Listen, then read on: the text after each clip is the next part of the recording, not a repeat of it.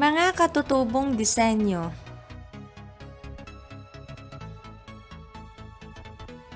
Magbalik-aral tayo na pag-aralan na natin ang iba't ibang disenyo ng mga kultural na pamayanan tulad ng Luzon, Visayas at Mindanao. Ating balikan, ang mga disenyong kultural ng pamayanan sa Luzon ay isa sa mga pamana ng sining sa ating bansa. Kaakit-akit at kanais-nais sa paningin ang kanilang mga likhang disenyo na ginagamitan ng iba't ibang linya, hugis at kulay. Ilan sa mga ito ay ang mga inukit o nililok na kahoy at mga damit na may iba't ibang borda. Karamihan ng kanilang mga ginawang disenyo ay hango sa kalikasan o maging sa kapaligiran tulad ng dahon, tao, bundok at mga hayop.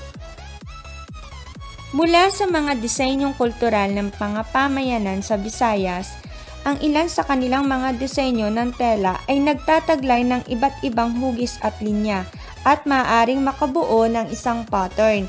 Ang halimbawa ng disenyong ito ay ang radial na maaaring gamitin bilang panggitnang disenyo.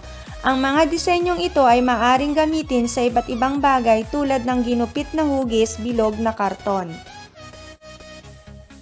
Ang mga disenyo sa kultural na pamayanan sa Mindanao ay makikita sa kanilang mga kagamitan at kasuotan na ginagamitan ng iba't ibang linya, kulay at hugis. Ang mga ito ay hango sa kalikasan at sa kapaligiran tulad ng hayop, dahon, bundok, araw at bituin. Ang mga disenyong etniko ay gawa ng mga pangkat etniko sa mga kultural na pamayanan sa bansa. Ang kanilang talento at kasanayan sa paglikha ay naipapakita nila sa paggawa ng mga kagamitang pantahanan gaya ng palayok, mangkok at banga. Ito rin ay naipakita sa mga hinabing tela, kumot at banig. Ang mga sumusunod ay mga halimbawa ng kanilang disenyo. Para sa mga dibuhong bituin o star motif, maranaw, bagobo, tagbanwa, at agta. Yan ang itsura ng mga dibuhong bituin. Dumako naman tayo sa mga katutubong disenyo na mayroon dibuhong araw o sun motif. Kalinga, maranaw, ifugaw, at bagobo. So iyan ang kanilang mga itsura pagdating sa mga dibuhong araw. O kung tawagin ay sun motif. Meron din silang dibuhong tao at hayop. Katulad nito, dibuhong tao, sumasayaw na tao. Kasunod, taong palaka. Kasunod, taong unggoy. Mayroong ahas at mayroong pako na halaman mula sa maranaw. Ang larawang ito ay ilan lang sa mga dibuho nila.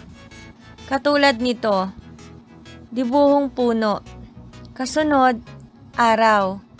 Ito naman ay agila. Ganito naman ang bayawak, ang kidlat, at yung puno nila. Ang nakikita ninyong larawan ay halimbawa ng kultural na likhang sining. At para sa ating gawain, gagawa tayo ng disenyo sa crayon etching.